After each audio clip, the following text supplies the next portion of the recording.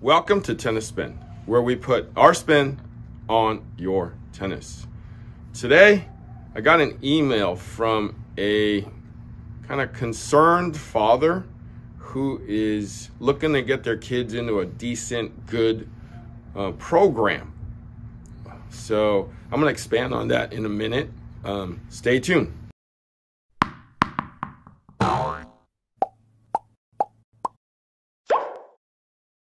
Mr. Concerned Father John S. emailed me about junior programs. Unsatisfactory junior programs? Well, let me take a slug at my coffee before I get going here. All right, so want to support my coffee habit? Buy me a coffee /tennis spin. Link is below. All right. John S. writes, as a father of young girls who are interested in playing high school tennis, I was wondering what you would look for in a junior development program. I've noticed a lot of junior programs in my area, the DC metro area, are unsatisfactory. I put my girls through private, semi-private, and group lessons. I would characterize unsatisfactory as the following. Coaches are really not instructing or teaching. Lot of the coaches seem to be former college players who are just running drills. Worst I've seen has been coaches just letting kids play a match while being on their phones. I do not pay for my girls to play king of the court for 4 weeks straight. Too many kids in a class per instructor. Costs of these programs really do not justify what is being taught. Let me know your thoughts. I hope it's a great topic for the channel. Yeah, that is a great topic of the channel. I was actually going to cover this, but thank you for the question, John. When I was growing up, I basically went to the neighborhood park, as did, my friend Peanut Louie. I believe the Williams sisters did that. But unfortunately, our pros were the people who played at the park. So essentially, as we played them and we got better, that's kind of how we learned. And that was basically, I don't want to call it school of hard knocks, but it's school of fun, because we were all different levels. The good people, the good adults, didn't mind playing with us kids. They kind of taught us the game and taught us strategy. And that was essentially, free lessons for us.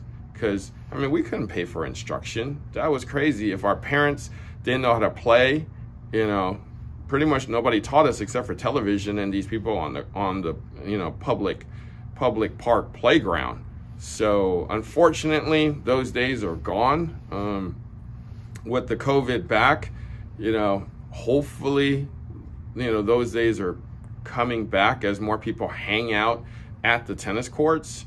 If you guys live in a place where people just spend all day there, like when I was growing up, there was always a group of people there that just played. Those guys are great coaches because they are street smart when it comes to tennis. The instructors are just going to teach you certain things, but nothing is going to beat street smart tennis. A lot of these junior programs,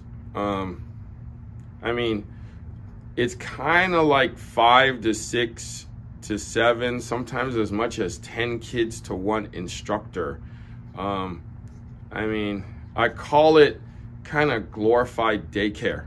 You drop your kids off, you let them run around for 2 hours just to do something. The parents want to just talk to the other parents and say, oh yeah, my kid does tennis. But are they really doing tennis? They're getting just taken care of, like in a daycare setting. And I've seen this in all levels, in all different places. First off, tennis is one of those sports that are really disciplined.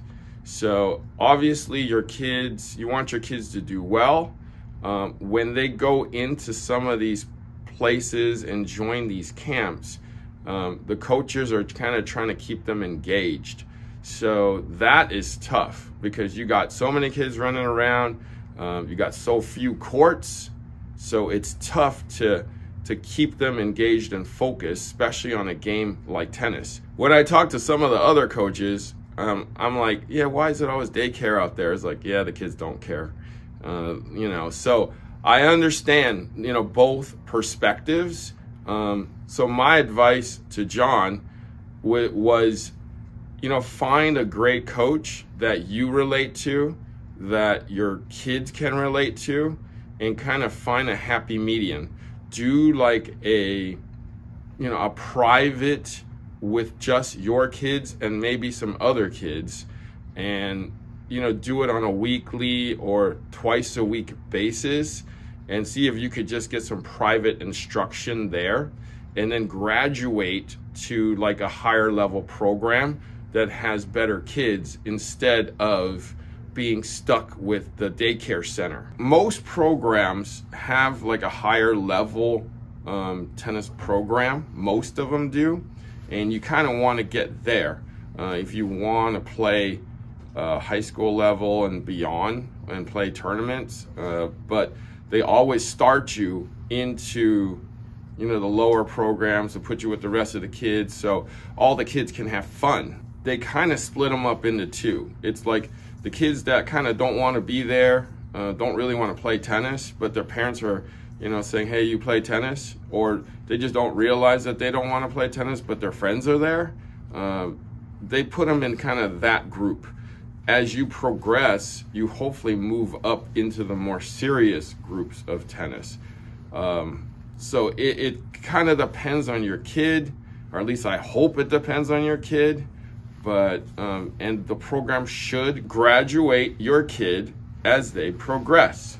Like everywhere, at least around here, they have a semi-high performance to a high performance group, but that's usually on the down low. You don't know that it exists until you graduate there, or you get a tryout. Guys, you have to, you know, dig a little deeper sometimes. And sometimes you have to travel, because not every city is going to have a semi-high performance to a high performance place. So, I mean, expect to drive maybe 20 miles to the nearest, you know, high performance or, you know, bigger place that would have a high performance style or clinic for your child. Okay? But if you want to stay local, stay in your city, find that great pro and see if you can get lessons with that person, you know, as much as you can or as much as you want to, and kind of progress from there, graduate from there. Okay? So get out of daycare and get into being the pros. Thank you for watching Tennis Spin, where we put our spin on your tennis.